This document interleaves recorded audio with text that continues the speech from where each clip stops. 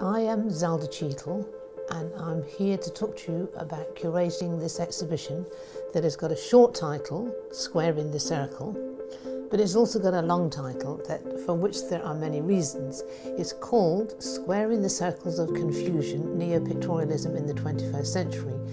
Now, the circles of confusion are when you use an analogue enlarger and when you are getting the focus together, that is the circles of confusion.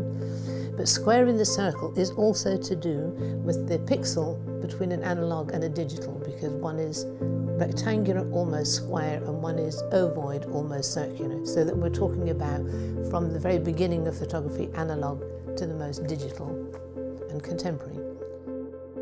Because what we're dealing with in the exhibition is all very 21st century, I think as you walk around the room, there's going to be examples of 19th century, beautiful, beautiful pictures, but then Spencer Roll, he's made stereographs. They're completely contemporary pictures, but he's dealing really with depression, and it's like a whole long lineage that has been in his family, and he works as a psychoanalyst, and it's very interesting, so that as you look at the stereographs, there's the black dog of depression, but it's there and it's not there, so that as you look, and you are looking at 3 dimensions, it's whether is the landscape, has it got the dog or has it not?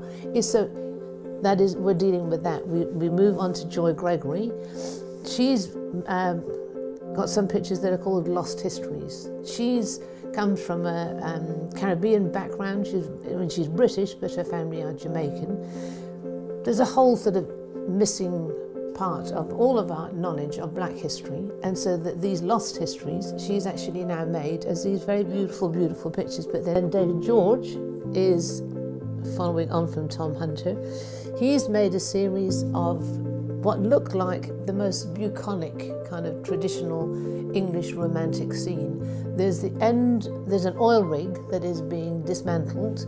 There is pylons that are making their way towards a nuclear power station, and then in the foreground there is the original salt marsh. But all of his work, he photographs, there'll be some in colour that he does at night time, and then there'll be these very lovely little photogravures.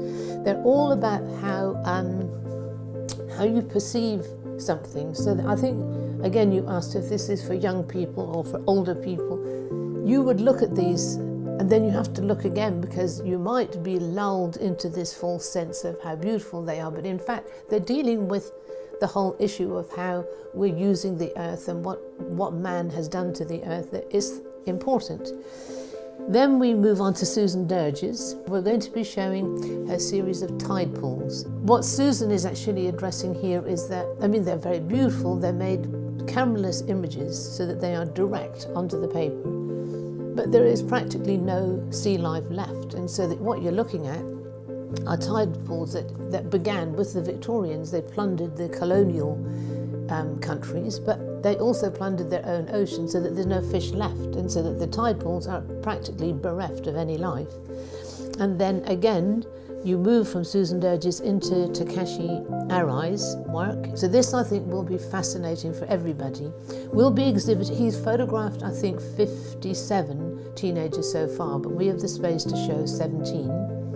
So it's 17-year-olds. He's interviewed them all about how does it feel to live on a nuclear site. And so as their voice will appear on the audio, the light will come on above their daguerreotype, so that you will see the picture of each person that's talking as they speak in this dark room. And then we have in the centre, on a wall that runs down the centre of the gallery, there will be Céline Baudin. All of them are digital photographs, and yet you believe that you're looking at painting. And so it's another one of those catch-22, what exactly am I looking at? So by the time you actually leave, and you will be walking past Gwen, which is by Ian McLaren, which is a really beautiful, big multiple piece, 16 pictures in a grid that make up one portrait of his mother-in-law. She's now got Alzheimer's, and so Ian has made a very moving series of gum bichromats that are built up in layer upon layer, so that the actual prints are sometimes 11 layers of gum bichromat, like the layers of the brain. As you suffer with dementia and Alzheimer's, the layers of the brain are affected. So that's going to be a great big piece, and then it's time to leave the exhibition. Well, it's been a sort of slow realisation that people are making work like this. I mean, and I see a lot of work a lot of the time.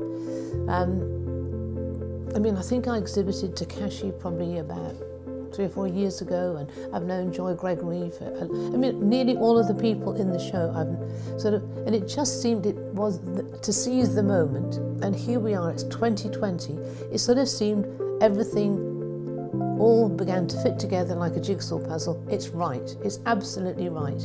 And I think it means that this is the beginning, and I think Neo-Pictorialism will go forward from this moment on. People will not be frightened or not feel like they're in any way inferior if they make very beautiful, handmade, sensitive imagery. I don't think you need to have any prior knowledge of any of these types, but I think that it would be very difficult to walk out of the exhibition not having realised that there's a lot of different things going on, and we hope to have a glossary so that people will see that, oh well, there's a cyanotype is different to a salt print, which is different to a gum micromate. Yeah. And there's some straight, I mean, like Celine Baudin's, those are digital prints, those are contemporary prints, but they look like Victorian painting. So that all of the time, hopefully, you will be, without any prior knowledge of anything to do with photography at all, you'll come out thinking, oh, I've actually discovered something. I've realised that there can be real beauty in things, and it's also that sort of tactile nature of making a print can have a real effect on how it makes you feel, which is what the original pictorialists really wanted people to do. They wanted people to feel things when they looked at a picture. The interesting thing about curating that is different to other parts of photography is that you have to have a kind of spatial awareness of how something is going to work together. And so that whenever I saw the space here, and I already had some of these photographers in my mind, I knew exactly, and I always am able to get that picture in my mind before, and it's usually exactly what comes out at the other end. And it's interesting. The craftsmanship involved in actually making a lot of the prints that are in this exhibition is a major part of it, and you feel that whenever you look at them.